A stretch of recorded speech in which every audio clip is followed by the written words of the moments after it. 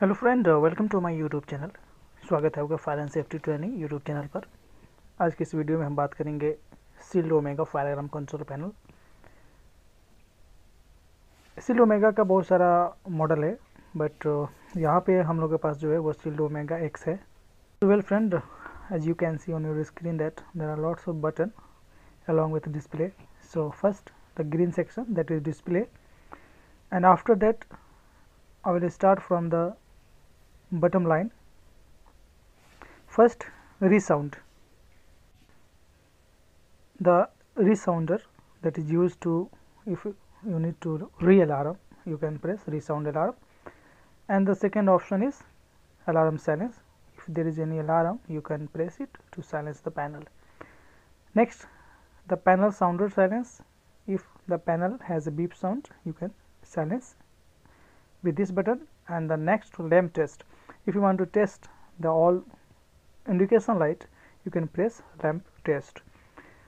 If your panel is in fire condition, so if you want to reset it, there is a reset button. And in the case of fire drill, if you are going to run a fire drill, there is a fire drill option, you can press and your panel will be activated as a fire drill. And the last, the corner down, programmable function. So if you will press this button, you can enter in programming menu. Now the loss of indication light, that's for AC power on, pre-alarm, fire output active, on test, panel sounder silence, and delay active, more event. This all indication light. If there is any fault regarding that indication light will be on. Suppose at the right time there is no battery connected in this panel, so there is a power fault, so there is a power fault will come. If right now there is AC is on, AC is connected with this panel, so there is indication that AC is on.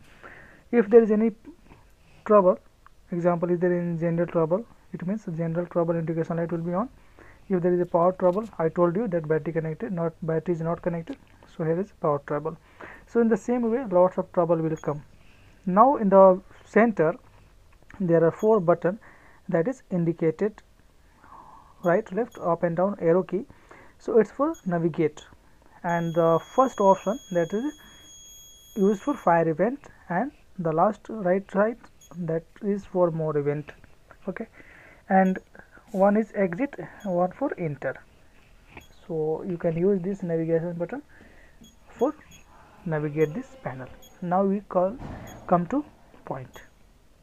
So if you want to make disable, a sound or device loop anyone, just press number 2 to go into menu, and now select your devices. So you will see the loop 1 to 4. So if you want to select loop 1, select loop 1. Even if you want to 1 to 4, then you can select. Just scroll up and down arrow key, you will select. If you want to select loop, just press 2. So go forward by pressing loop